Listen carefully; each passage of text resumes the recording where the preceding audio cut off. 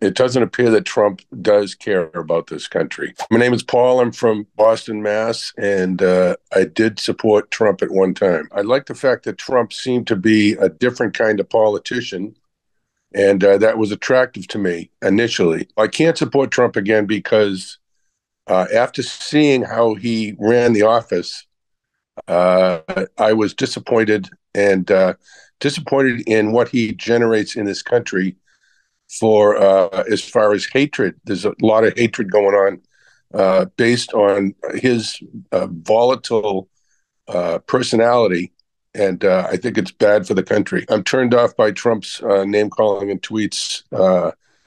It's like he's almost like Trump is a high school bully. I think that's Trump's biggest downfall is the polarization he's created in this country. He's a loose cannon. He's completely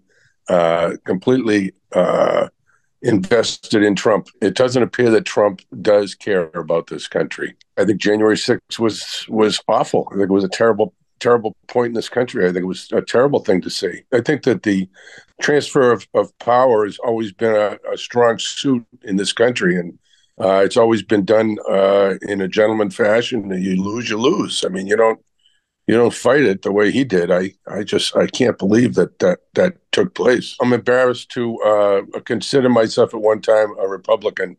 I think it's an embarrassment to this country the way he's run the party into the ground, and I'm disgusted with it. If Trump were elected, I would be embarrassed that this country would put him back in office.